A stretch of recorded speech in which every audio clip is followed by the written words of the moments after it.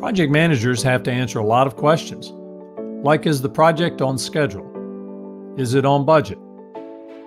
How much more money do we need to complete it?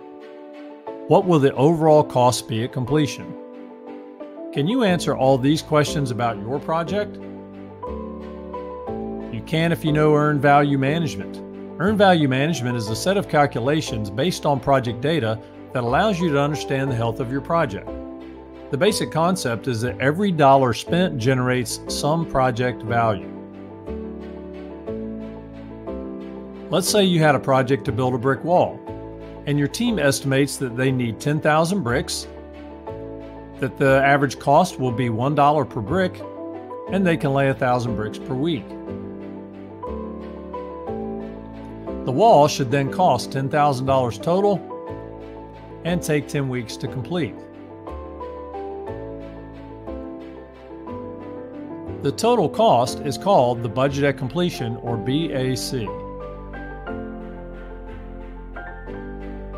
At the end of week 1, you plan to complete 10%, or 1,000 bricks, and spend $1,000 at $1 per brick. Planned value can now be calculated for week 1 as budget at completion times the planned percentage complete, in this case $1,000 of planned value. At the end of week 1, your team's actual performance was 9% completed, or only 900 bricks, and they spent $950 of actual cost. Earned value can now be calculated for week 1 as budget at completion times the actual percentage complete, or $900 of earned value.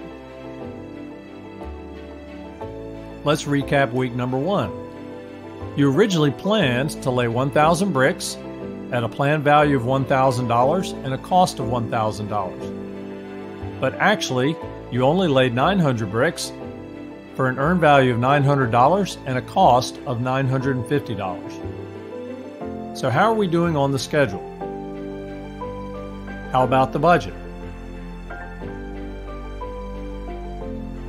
We can now calculate 2 schedule performance measures, the first being schedule variance. Schedule variance is earned value minus planned value, or negative $100. Schedule performance is calculated as earned value divided by planned value, or in this case, 0.9. Because SV is a negative dollar amount and SPI is below 1, this project is behind schedule. In other words, we did not complete $100 worth of bricks in the wall, or we only completed 90% of what we expected to. We can also calculate 2 cost performance measures. First, cost variance, which is calculated as earned value minus actual cost, in this case negative $50, and cost performance index, which is earned value divided by actual cost, in this case 0.95.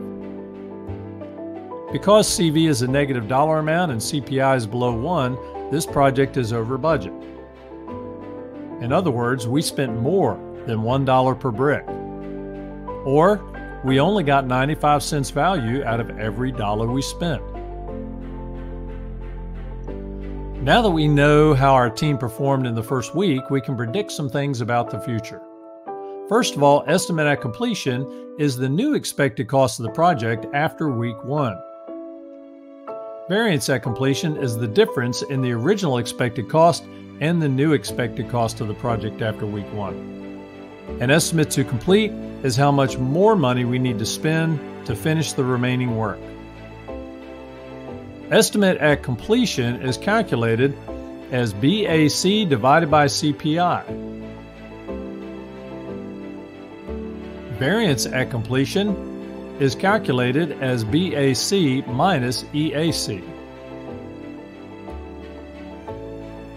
Estimate to complete is calculated as EAC minus AC. The project is now expected to cost $526 more than originally expected. We will need to spend $9,576 on the project remaining work to complete it.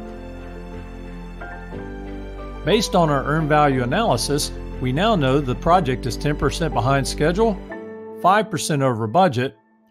We need to spend $9,576 more to complete the project, and the overall project will cost $10,526 at completion. With this information, the project manager can now make good decisions about how to adjust the team performance in week 2.